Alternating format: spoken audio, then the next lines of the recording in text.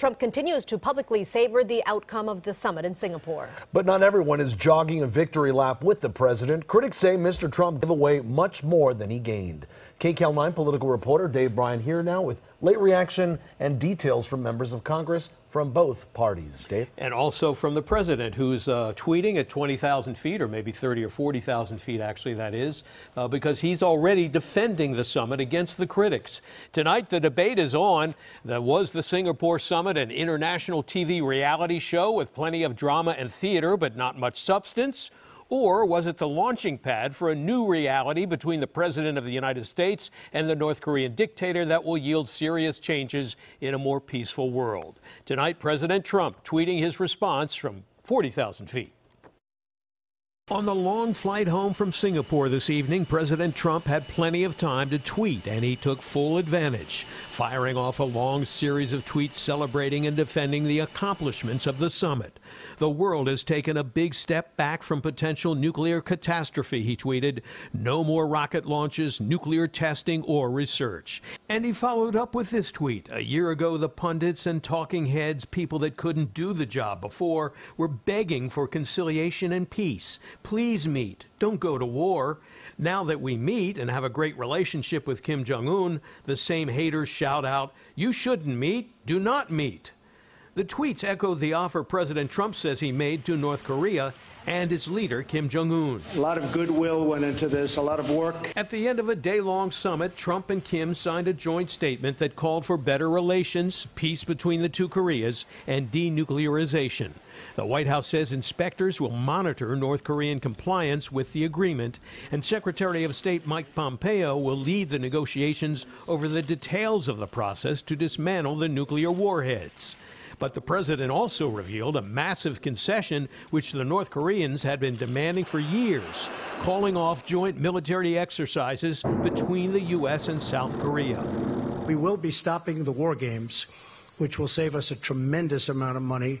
The announcement caught South Korean and U.S. military officials completely off guard. CBS News reports they had no idea this was coming.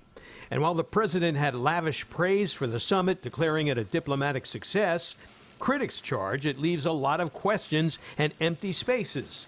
Despite generic pledges to pursue denuclearization, the summit declaration was short on details and contains no timetable and no specific means of verifying that North Korea is in fact getting rid of the nuclear warheads. What the United States has gained is vague and unverifiable at best. What North Korea has gained, however, is tangible and lasting. By granting a meeting with Chairman Kim, President Trump has granted a brutal and repressive dictatorship the international legitimacy it has long craved. And there are plenty of doubters who question whether North Korea will follow through with their part of the deal. After all, they've made these kinds of deals before, only to later renege. Even some Republicans agree President Trump is now responsible for the outcome. He has put his entire presidency on the line here. So if he capitulates, if North Korea backs out of a deal, if they cheat and he does nothing about it, that's going to be the end of his foreign policy. Others warn the president about trusting Kim Jong-un. Working with him is like trying to hand feed a shark.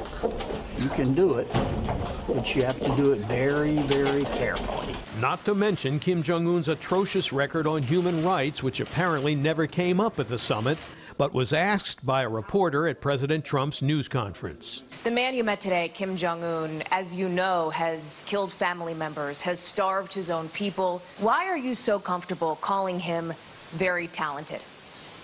Well, he is very talented. Anybody that takes over a situation like he did at 26 years of age and is able to run it and run it tough. I don't say he was nice, or I don't say anything about it. He ran it. Very few people at that age, you can take 1 out of 10,000 probably couldn't do it. Just last year, President Trump called North Korea's abysmal human rights record wicked and depraved. In a meeting to remake history. During the summit, President Trump even showed Kim videos extolling what North Korea's bright economic future could look like, with beautiful beaches, prime territory for seaside condo development. Well, they have great beaches. You see that whenever they're exploding their cannons into the ocean, right? I said, boy, look at that bridge. Wouldn't that make a great condo behind? And I explained, I said, you know, instead of doing that, you could have the best hotels in the world right there. But just in case Kim Jong-un doesn't follow through with his promises, I think he's going to do these things. I may be wrong. I mean, I may stand before you in 6 months and say, hey, I was wrong. I don't know that I'll ever admit that, but I'll find some kind of an excuse. Now, tonight, the Washington Post is reporting that North Korea's state-run newspaper hailed the summit as the meeting of the century. And North Korea's official KCNA news agency reportedly framed the U.S. concession, calling off joint military exercises with South Korea, as President Trump conceding to Kim Jong-un's demands. Well, there'll be more details coming up about the impact of calling off those joint military exercises with South Korea coming up right here at 9:30. Lena, back to you.